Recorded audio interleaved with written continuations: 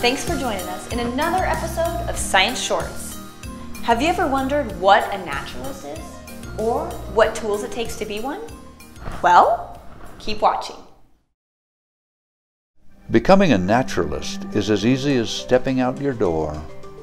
But wait a minute. Before we go outside, let's decide what a naturalist is exactly. A naturalist is a student of the natural world, a student of nature. The main occupation of a naturalist is to observe, to see the world, to look at nature, at the plants and animals, the insects, the fish and the birds, the rivers and lakes, and the sky and the trees, the rocks, the mountains and the valleys. Everything that makes up our world, the world of nature. To really see this world, we have to use all of our senses, not just our eyes, but our ears, our fingers, our noses, and even, sometimes, our tongues. Our backpack is one of our most important tools because we need it to carry all the stuff we are going to need to record everything we see and to help us see it more clearly. Pens and pencils, notebooks and cameras, in addition to our senses, are all some of the tools we need to observe and record what we see as we wander around in nature. As a student of the natural world, we need to take notes to remember what we saw and what we heard. We need to record everything we experience so that we have a record of it for later. In the grown-up world of science, it is called accumulating data.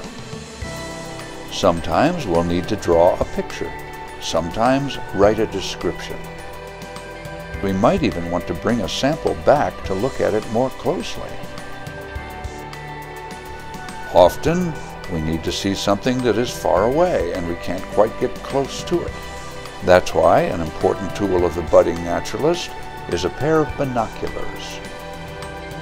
When looking at something that is very small, we might need a loupe or a small magnifying glass that will make the tiny things in nature seem larger so that we can see them more clearly. With a good loupe, and they aren't very expensive, you can look at things that are standing still and at things that are moving slowly. But you have to be pretty quick to look at anything that is moving around. Sometimes we see things and we don't know what they are right away. That's why it's good to bring a field guide, a book that helps us identify what we are looking at. There are field guides for everything, from insects to birds, to wildflowers, to trees, to weeds, to mammals. This is what we naturalists do. We go outside and explore the world around us.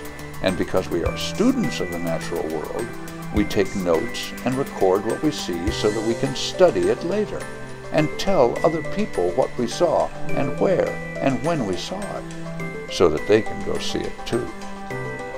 What will you see the next time you go out your door?